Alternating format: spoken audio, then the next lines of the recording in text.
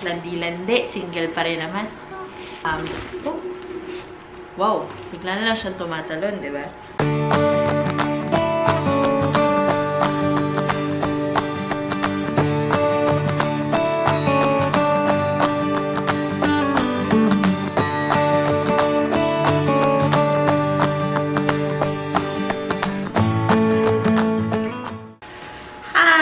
Welcome to my channel. Oh my God, paano ba nila sinasabi yun? Hi, welcome to my channel. My name is Denise Mallabo and this is my very first vlog.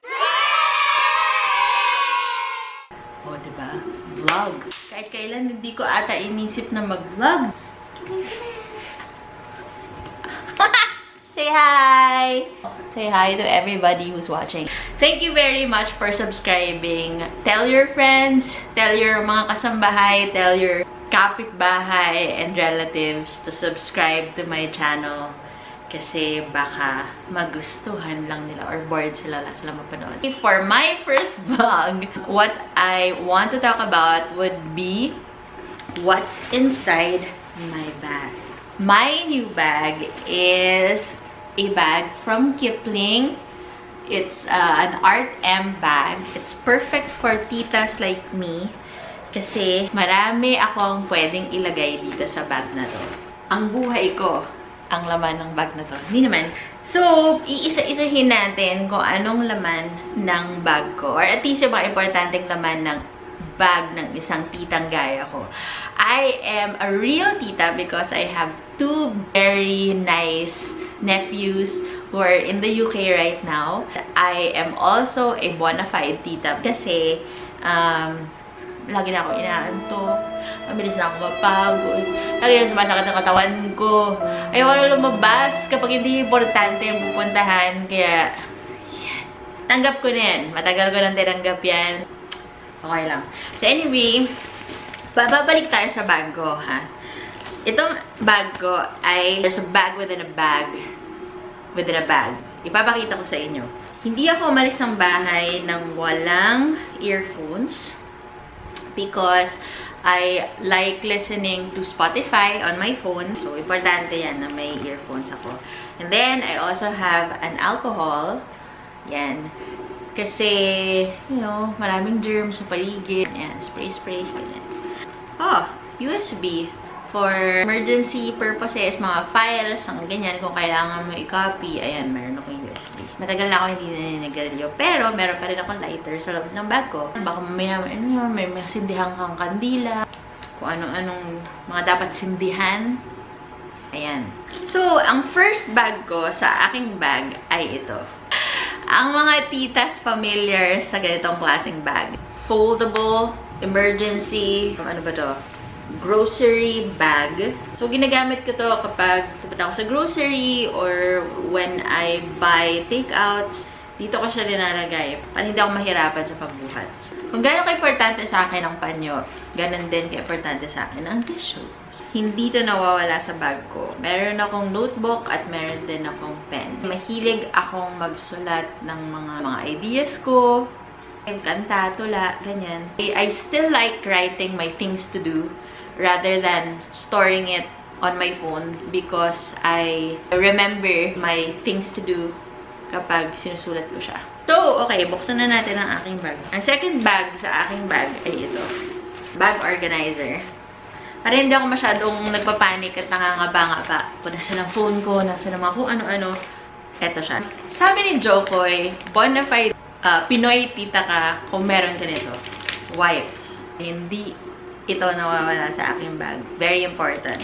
Meron akong medicine kit. Pag may mga nararamdaman ako sa katawan ko, sakit ng ulo, sakit ng mga buto-buto, ayan, andito siya. Anxiety attacks, ayan, may kabot ako dito. I'll talk about my mental health siguro sa mga following videos kapag sipagin ako. As much as possible, ayoko nang gumagamit ng plastic. So, meron akong baon-baon. Meron akong pang milk tea at meron akong pang ordinaryong inumin. Kutsara, tinidor.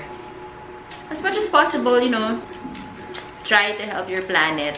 Ito lang naman yung planet pa na natitirhan natin. Do your part.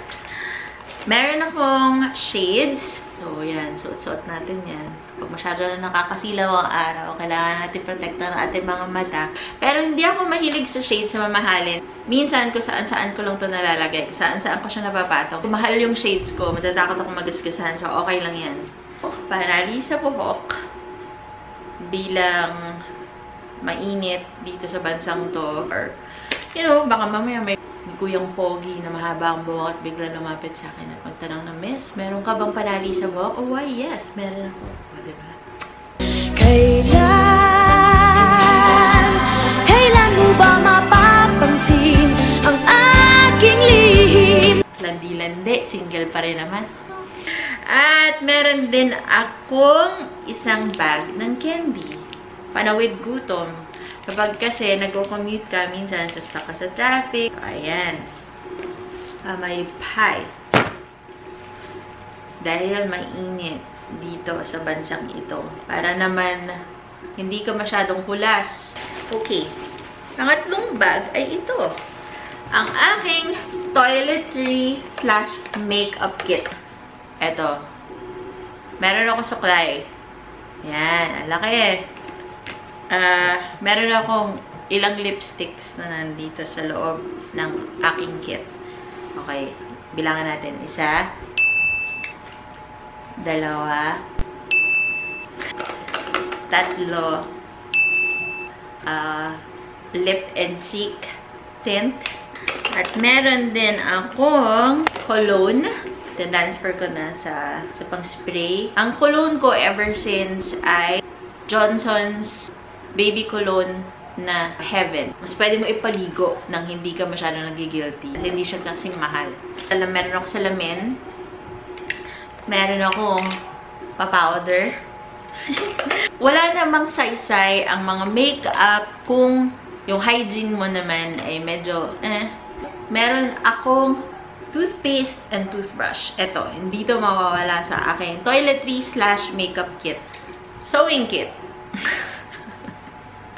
Maraming nang natulungan yan, oy. Basta, mga ilang tao na rin na natulungan yan. Eyebrow. May pa-eyebrow pencil, o. Diba? Because kilay is life. Meron din po akong wallet. Malaki ang wallet ko, pero wala namang laman masyadong pera. Convenient siya because may lalagyan na siya ng coins. And then, marami siyang slots actually for cards. Ito, importante to. Beep card. Yan. For commuters like me, this is very, very important because you can use this to ride the MRT, P2P. Ayun. So, yan. I have my power bank case kung saan nakalagay ang aking power bank and a few cables for my phone. And it's also very important that you charge your power bank kasi walang silbi ang power bank kung hindi siya naka-charge. Okay. Ito pa. Ano pa? I have my phone.